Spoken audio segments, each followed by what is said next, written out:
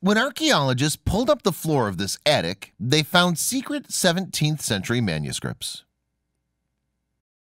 In the dusty attic of an ancient manor house, a team of volunteers trawled through the relics of the centuries. They swept through the long-discarded wires, nails, and rubbish that littered the floor, not finding anything of interest.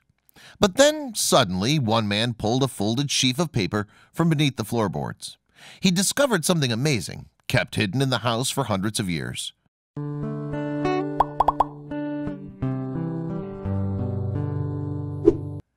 A medieval deer park sits near the town of Sevenoaks in Kent, England. It's the last of its kind in the country. And at the heart of the park is the grand and imposing Knoll House, an English country manor that dates all the way back to the 15th century. Perhaps unsurprisingly for such an old house, Knoll has a long and checkered past. Its first owner died in a rebellion against the king, and afterwards in 1456 the Archbishop of Canterbury ordered work to begin on rebuilding the property. Over the years, the building has been home to various archbishops, kings, earls, and dukes, and each has left their mark on the sprawling property. The house that now stands at Knoll, meanwhile, is a mix of Elizabethan, Tudor, and Stuart styles.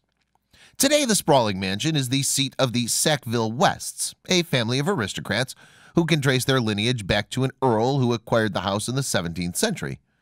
And impressively, Knoll is now counted as one of the 5 biggest houses in England.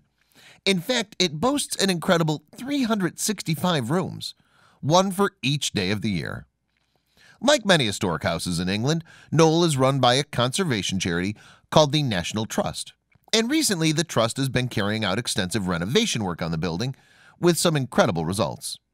As part of the conservation work, a team of 40 volunteers have been working alongside the Museum of London Archaeology to uncover the house's secrets.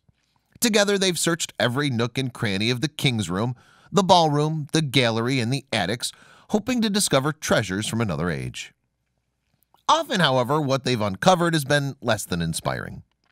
As archaeologist Natalie Cohen explained on the National Trust website, our typical finds relate to the maintenance of the house, such as wiring and nails, or things visitors have dropped, such as cigarette packets and ticket stubs.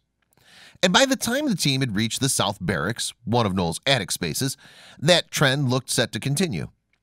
Hidden away in the dusty recess of the room, they found more discarded nails, as well as some animal bones, most likely the remains of a meal enjoyed many years ago. But then, amazingly, someone struck gold. Jim Parker, a 6-year veteran Knoll volunteer, discovered a stash of old paper hidden beneath the floor. At first, he dismissed it as rubbish, but then he took a closer look. The papers, as it turned out, were actually letters, and they were written by hand some 400 years ago. The first piece was folded and very dusty, Parker told the National Trust. We realized it was a letter and there was writing on it which looked like a 17th century hand. In total, Parker found 2 letters in the attic at Knoll, bearing the dates May 1603 and October 1633.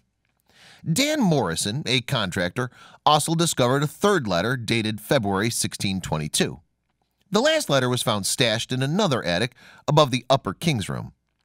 Most intriguingly, the letter dated 1633 appears to give a fascinating insight into daily life in the English country house. The letter was most likely penned by a servant, and it details a request for several domestic items to be transferred from a London house to Copt Hall, a mansion in Essex, England. Experts believe that a connection was formed between the 2 houses in 1637 when Francis Cranfield of Copt Hall married Richard Sackville, the owner of Knoll.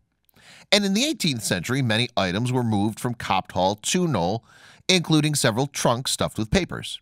The 1633 letter bore the signature of one Robert Draper, and it was written in an elegant hand, which has led experts to conclude that Draper was a highly regarded servant.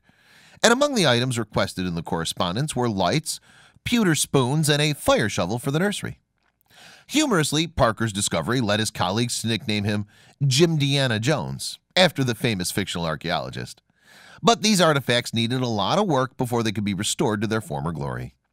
The letters had spent 4 centuries gathering dust, and unsurprisingly, dirt and grime had obscured much of their meaning. Conservation student Jan Cuttajar from University College London had the task of restoring them, and he knew exactly how much of a challenge it would be. I was conscious the work had to be of the highest quality, Cuttajar told the National Trust, "When you think that you're reading someone's handwriting from 400 years ago, it sends chills down your spine." Luckily, Cuttajar also succeeded in restoring the letter dated 1622. And by reinforcing the ancient document with Japanese tissue paper, he was able to partially decipher the text.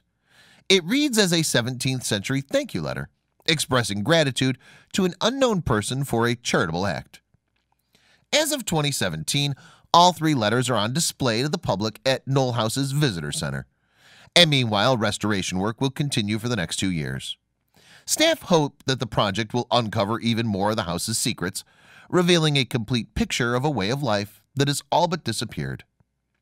Please don't forget to share this video with your friends below.